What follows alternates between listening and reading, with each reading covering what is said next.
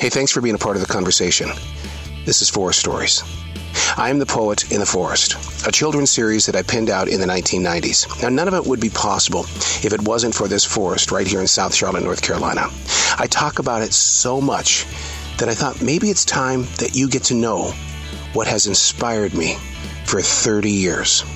Thanks for being a part of the conversation. Welcome back to the forest.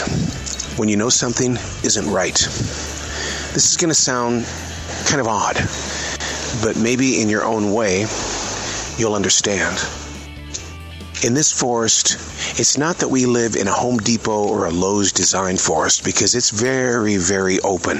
You step into this forest, you're going to see fallen limbs. You're going to see trees that grew awkwardly wrong, but it seems right.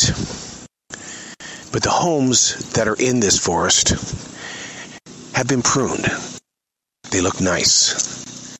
But when you know there's something wrong, when the lawns aren't being cut, and the tree limbs are still laying on their lawns, not necessarily in the forest, on their lawns. We just recently had a situation where I was speaking to a man that I've known for many, many, many years. I didn't think there was anything wrong with our conversation. We spoke openly many times about walking up and down Heartbreak Hill. But his lawn was hardly, if ever, cut. I didn't realize that he had Alzheimer's. See, from the outside, I don't judge a book by its cover until you see something different about the lawn. I asked many questions. Maybe it's because he's old. Maybe his lawnmower is broken down. People would come by and offer to cut his lawn, but he didn't. Alzheimer's. And now he's in a retirement home.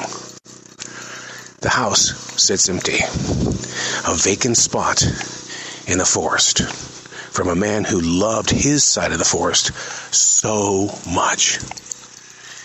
At the base of Heartbreak Hill, the big yellow house. Its lawn hasn't been cut for a few weeks. It makes you wonder, what's going on? And is it really any of my business? Your lawn, it says a lot about you. And as I pass the beekeeper's part of the forest right now, his lawn is out of control too. Come to think of it, I haven't seen him since the day he hung the sign that he has his honey up for sale. It's been there now several weeks, when I know in the past, in this forest, his honey is usually gone within a few days. A lot to think about as the forest evolves. Hey, thanks for being a part of the conversation.